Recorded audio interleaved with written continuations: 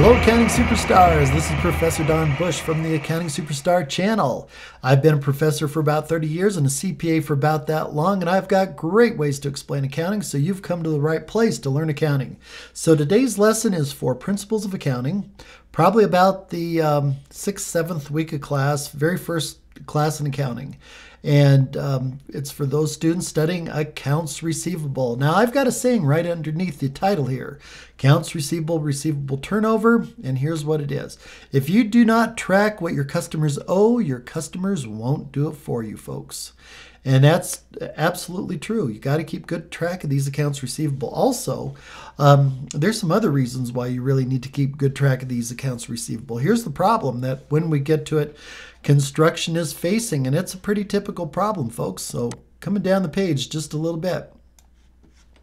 When we get to construction has not done a good job keeping track of accounts receivable. For the past few years, sales have been increasing and so has accounts receivable. Now, let's stop at that right at that point.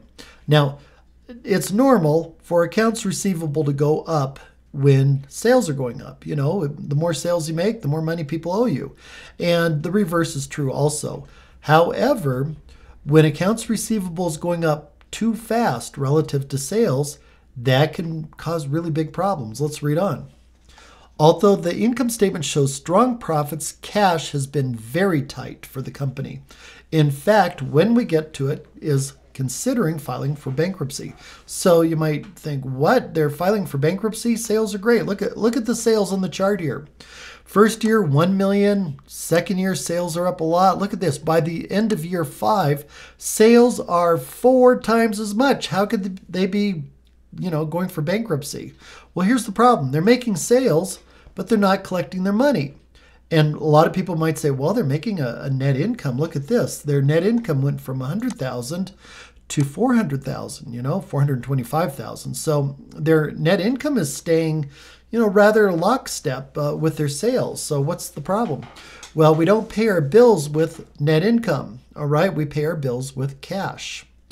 And when we're not collecting accounts receivable, that means we're selling things, but our customers are not paying us. So how can we turn around and pay our workers, our suppliers? Big problem here. It's a big problem, and it doesn't really show up on the income statement. So it's kind of deceptive. So how can we track this? How can we look out for danger? Well, it's really easy. One thing that we can do is do a trend analysis, and we can do this every year that we operate the business. So here's how trend analysis works. And folks, it's called a horizontal analysis also. So what you do in the first year for sales, you just write down 100%. That's all you do, 100%, folks. And you might say, why 100%? Well, just do it. That's all you do, 100%. That's how it begins. And I remember I had one student say, well, I want to write a different number. Write down 100%. Okay, so the second year, here's all you do, is you go sales for year 2, 1,552,000, and you divide it by the first year. Now, we're going to always divide it by the first year. That's where people make mistakes. So let's do it for the third year. Third year, what we'll do is take the third year sales, 2,140,000, divide it by the first year. Always the first year, no exceptions. Fourth year, 3,020,000 divided by 1 million, always the first year. And let's do it again for the fifth year. Here's what we get, 410%. So one thing I like about trend analysis or horizontal analysis is that it's really easy to see by how much sales are going up. Look at this. In the second year, sales were up by 55%. By the fifth year, sales are up 4 times as much. It's really easy to see this. Now let's do the same thing for net income. Now, folks, in the very first year, what are you going to write down? Well, it's 100%. Just write down 100%. That's just the way it works. Second year, take 165, divide it by the first year. Always the first year. Third year, 195,000 divided by the first year. There we go. Fourth year. Fourth year divided by the first year. Don't get creative here. Always divide it by the first year. And lastly, here we go. The percentage would be 425%.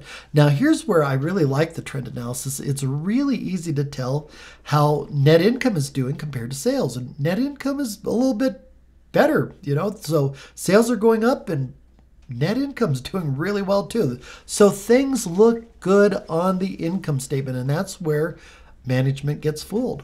All right. And they don't see this problem coming until sometimes it's too late. So let's do accounts receivable. So accounts receivable, again, what are we going to put down for the first year? You know it, 100%. Second year, it'll be 395 divided by 250.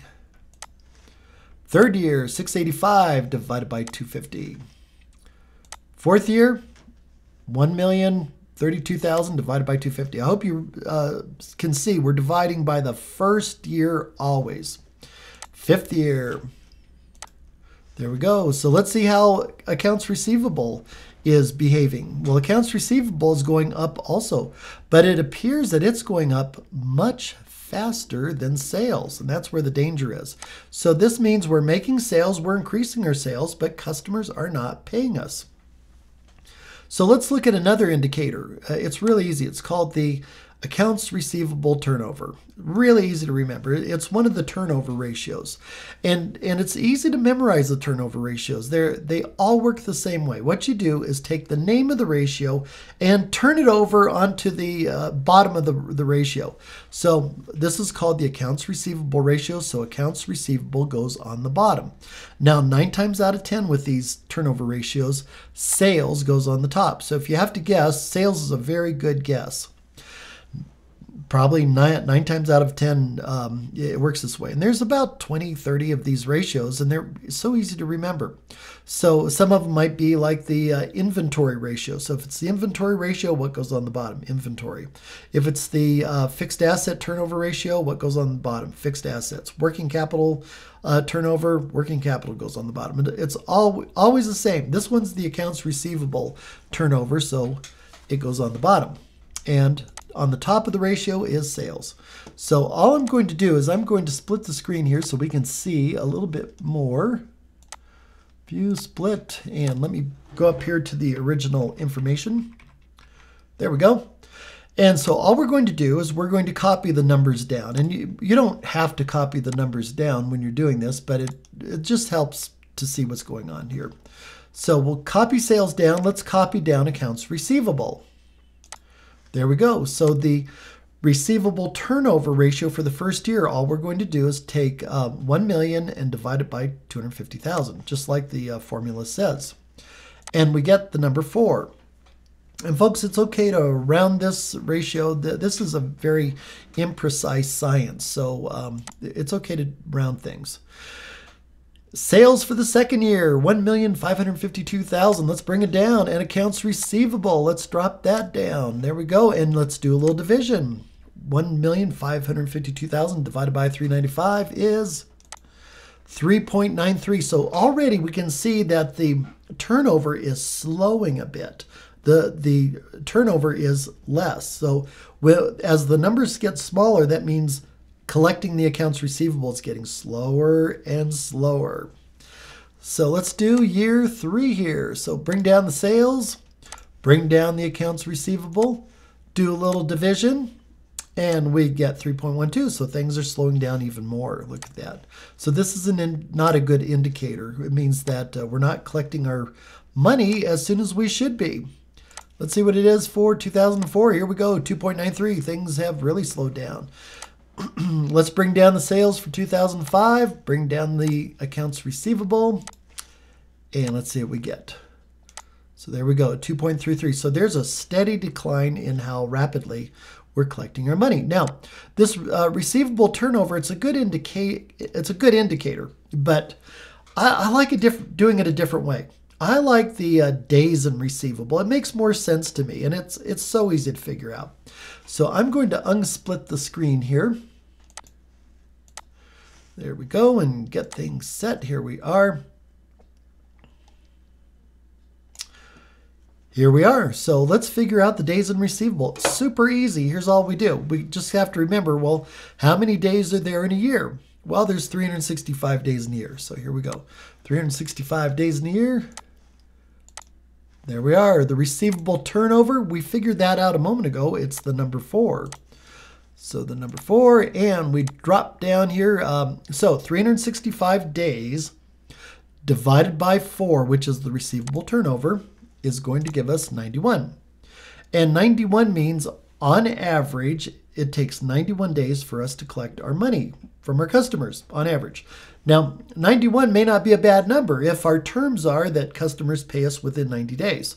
However, it's a really bad number if our terms are, you customers, you pay us in 30 days. Well, they're pretty slow. So we don't know their terms, but let's see what's happening to it. So for year 2, again, we ask ourselves, how many days are there in a year? There's 365, and we bring down that turnover, that 3.93.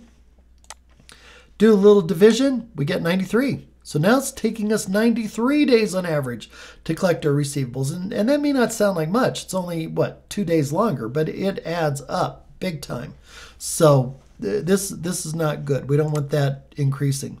Third year, how many days are in a year? 365. Drop down that turnover ratio. Do a little division, and we get 117 days. Wow, now it's really taking a long time to collect our money on average. On average, it's taking 117 days. Now, some customers are paying sooner, some customers are paying later.